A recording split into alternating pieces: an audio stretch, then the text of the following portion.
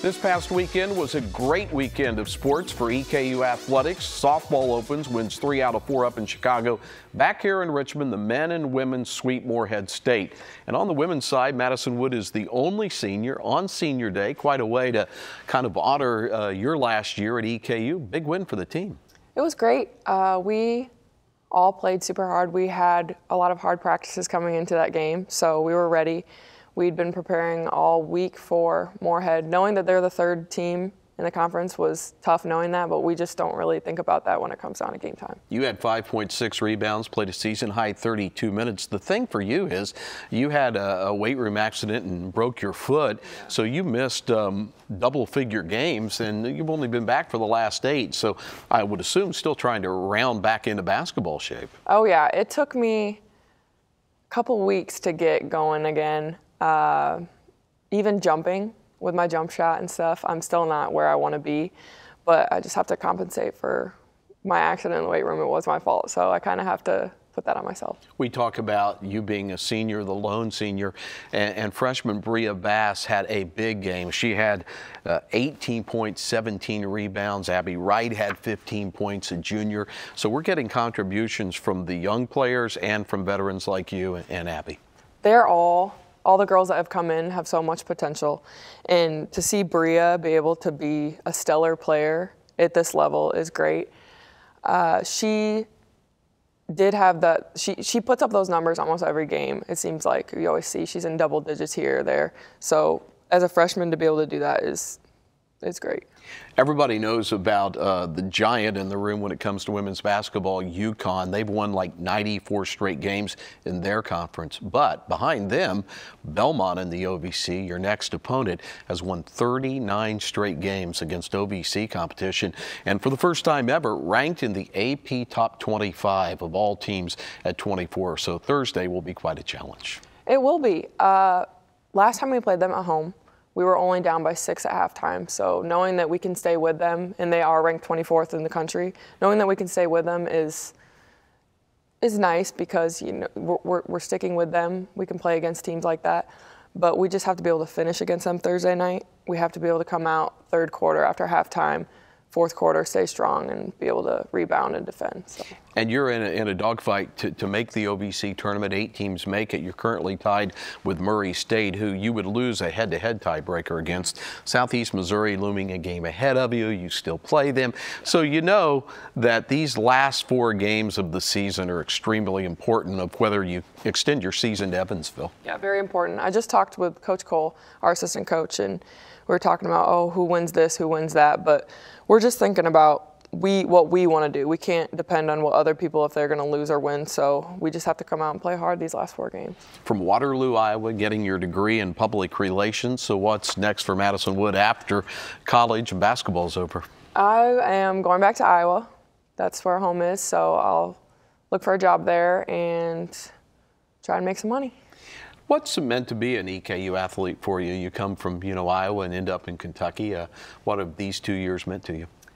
A lot. It's been really important for me. The journey that I've had here in Richmond, to come from like a junior college and transfer to a Division I university like EKU, and the conference that we play in, the OVC, super athletic conference, So it's been a grind, academically of course, but athletically, it's been a grind, but it's been fun. I've learned so much from everybody. Been fun to watch you, Madison. Congratulations on Senior Day. Good luck the rest of the year. Thank you very much. That's Madison Wood, a senior basketball player, the only senior on the EKU women's team. Also, congratulations to Nick Mayo for the 2nd time this year, OVC Player of the Week, as he led the Curdles to that win over Morehead State as well. And don't forget, the men and women are on the road this week to Nashville for 2 games. On Thursday, the women will tip off at 6, the men at 8, and then on Saturday, 6:30. Women's tip against Tennessee State, and the men will play at about 8:45. We'll have the men's action at 100.7 and on the TuneIn app with your phone, and the women's broadcast at 92.5 FM and 1340 AM. It's Batter Up next. The baseball season about ready to get underway, and we'll talk with the head coach Edwin Thompson when Inside EKU Sports continues.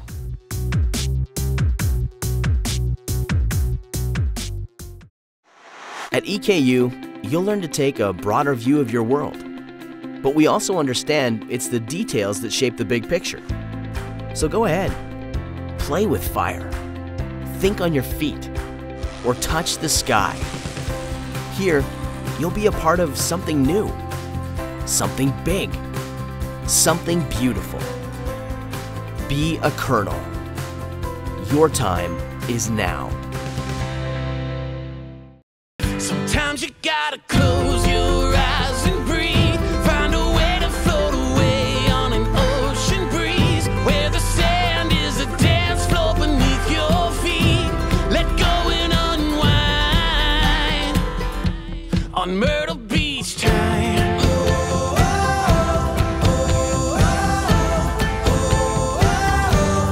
Myrtle Beach time. It's time for the baseball season to begin, and third-year head coach Edwin Thompson joins us. You begin with 3 in Wilmington, North Carolina on Friday, Saturday, Sunday. Yeah, looking forward to it. Obviously, year 3, we're excited about the group that we put together and kind of hopefully have better balance than we had in the last couple of years. But obviously, I've got a tough schedule to start off. Wilmington's one of the top 40 teams in the country. Lehigh and Butler both had great years last year. Butler being in the Big East and had a good year. So it's going to be a lot of fun just to go play somebody different. That's the biggest thing at this point in time of year.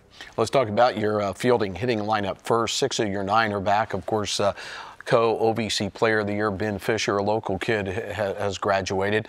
But you have a lot of returners in your lineup. We do. You know, it's going to start with Danny McFarland. I think he's key to our team this year, center fielder, 3-year starter. He's had a great last 2 years, and we're looking forward to him kind of leading the team, kind of been there.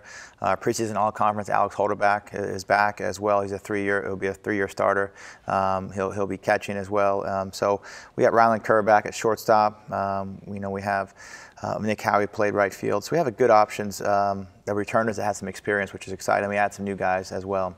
You have 6 pitchers back, and your signing class, your new guys, are 8 junior college players, 7 freshmen. And I know you told me that you hope to have more depth in your pitching as we go through this long baseball season. Yeah, that's the key, the pitching depth. I think ultimately when you go through the league and conference play, having enough depth to get through a weekend, not have to use as so many less guys. The more guys you have, the better. They'll have better options. I think the key is just our quality of our depth. I think our guys have gotten better. I think at the end of the day, Coach Revelette done a great job with our pitchers this offseason to help our pitchers get better. And ultimately, that's what we want. We have some young freshmen that turn to sophomores, some sophomores into juniors, and now we have some seniors as well that have developed since they've been here. But then also we brought some junior college players in to kind of help us a little bit to address our needs.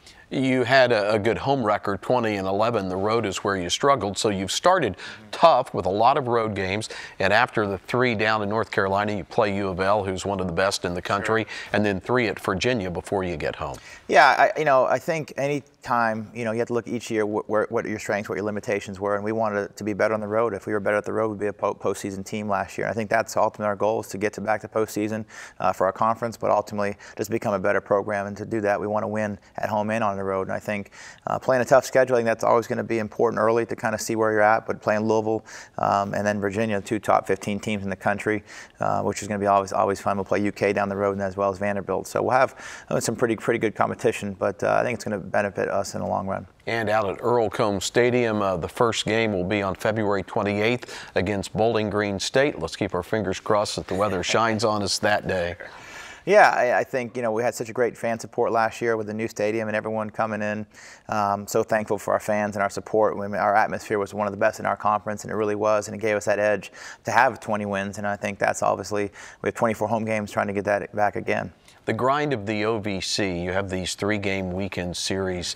What's the key to competing in the OVC and making that postseason tournament and then seeing where things land? Well, the key is just trying to be balanced. I think in the last couple of years we've been one-sided. We've been very offensive, and that's okay. Our league's offensive, but we have to have improved our defense really this offseason, more athletic in our team base running, and then our pitching has improved. So we want to be more balanced in those 3 areas. But it's every weekend's a challenge, and each weekend's it's a real fight, and it's just got to hopefully have a challenge to be where we want to be at the end in the OVC tournament. Okay, Edwin, good luck this season on the diamond. Thank you. That's Edwin Thompson, head coach of the baseball team. They begin with a Friday game against the host of this round-robin tournament. It's UNC Wilmington. And then the Colonels on Saturday will take on Lehigh, and then Butler on Sunday. Again, February 28th, the first home game. And when we come back, we're going to get another look at a spring sport. That's women's golf. But first, see how one EKU student is soaring into his future.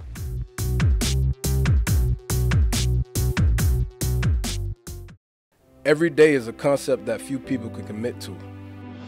Every day requires a level of dedication that forces you to test your limits.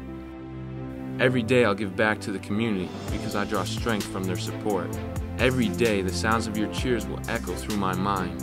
Knowing that you have my back means I can always look forward. Every day I'll be too tired to sweat and my bones will ache. Every day will provide me with the slight edge that I need to succeed. Champions are built every day.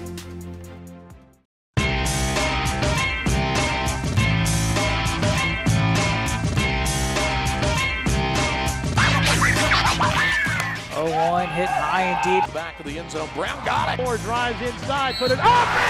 This one swung and missed it. Now Smith again. Block. Point Tech. Nice turnaround by Johnson. Near post. Kick in. Any place, anytime. Find it here. The OBC Digital Network. It is my pleasure and privilege now to introduce the student speaker for the College of Business and Technology, Horace Hunter. When I was approached about being a commencement speaker, I was really humbled. I didn't think in a million years that I would be under consideration for such an honor. I fell in love with aviation when I was 5 years old, when my mom brought me to Japan. I never really met my grandma at all because she's half a world away. The plane ride over there was fascinating to me, how something so large could leave the ground and then go so fast and we could end up on the other side of the world. In the aviation industry, we pilots have a saying: no two landings are the same. My first time stepping into the cockpit of an airplane, it was a really surreal experience. Time moved in slow motion because of all of the things that I was taking in, the smells, the sights, the sounds, and it's just an experience that I'll never forget no matter what kind of airplane I fly, how many hours I fly it, and how many years on down the line. Horace is highly regarded by faculty and students alike. We think a lot of Horace. He is very selfless. He's a hard worker. He's a good time manager. He is very helpful. He's a great flight instructor, very patient with students. He's a good ambassador for aviation. This became apparent when he completed his flight certificates and ratings faster than any other student in EKU aviation history. EKU definitely prepares you and gives you all the assets that you need in order to succeed. We're the only university-based flight program in Kentucky. So our students walk away with a bachelor's degree, and it also puts them on a pathway to get in the cockpit of a regional airline a little quicker than they would otherwise. We have professors that flew presidents in the past, professors that have worked in the corporate and business aviation side, and we have professors that have worked in the airlines. So we have a really deep pool of intelligence and experience to share with the students. You, being the pilot of your own life, made a decision to land here at EKU. Coming out of EKU, I have multiple career opportunities, and that's something that I'm very blessed and very grateful for because that's not a luxury that all college grads can say that they have. As for the future, well, the sky is the limit.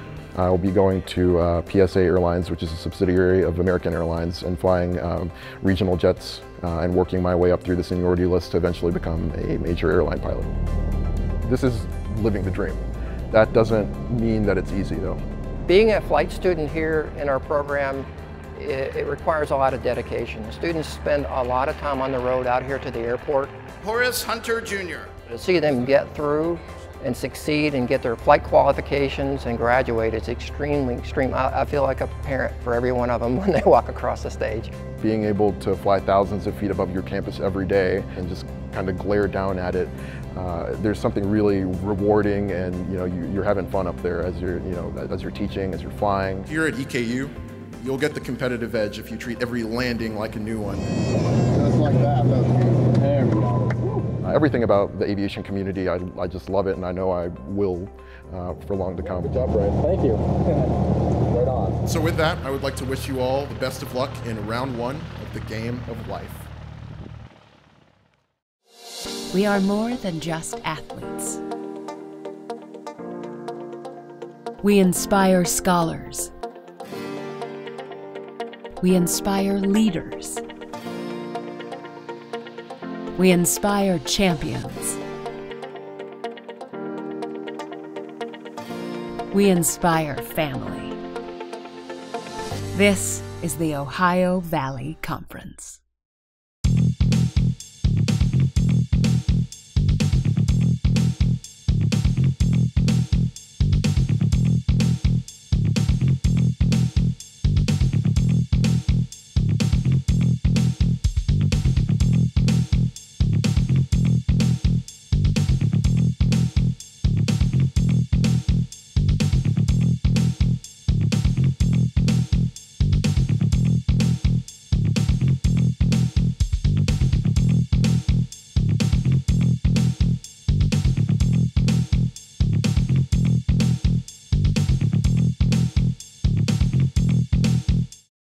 Believe it or not, it's time for the women's golf season to begin, and the EKU women begin at the Amelia Island Collegiate next Monday and Tuesday. Mike Whitson is with us, 8th year as head coach of the women's golf program, and you've got a team of juniors, sophomores, and freshmen that will compete in the OVC, coming in second last year, and you've won 3 of the last 5 titles. Yeah, we've had a few good years, obviously, under our belt now, but we have a young team this year. We've had a lot of fun so far this year. We had a really good fall season, and this team is definitely looking forward to getting in the van and traveling on Friday down to Florida to compete next Monday, Tuesday for the first time this spring. Elsa Moberly is your leader. She had the 2 lowest rounds of anybody in the OVC in the fall part of the season and had the 2nd best stroke average. She's a nice leader, a Kentuckian that came back after starting her career at Mississippi State. Mm-hmm. Yeah, Elsa's improving every day.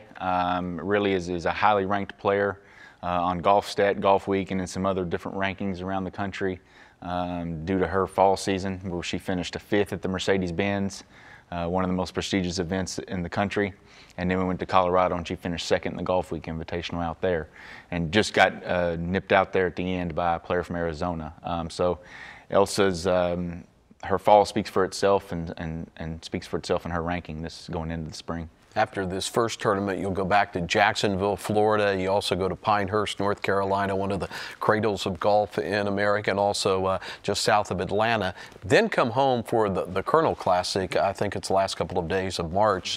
So what do you look to get out of all these tournaments leading up to the mid-April OVC tournament?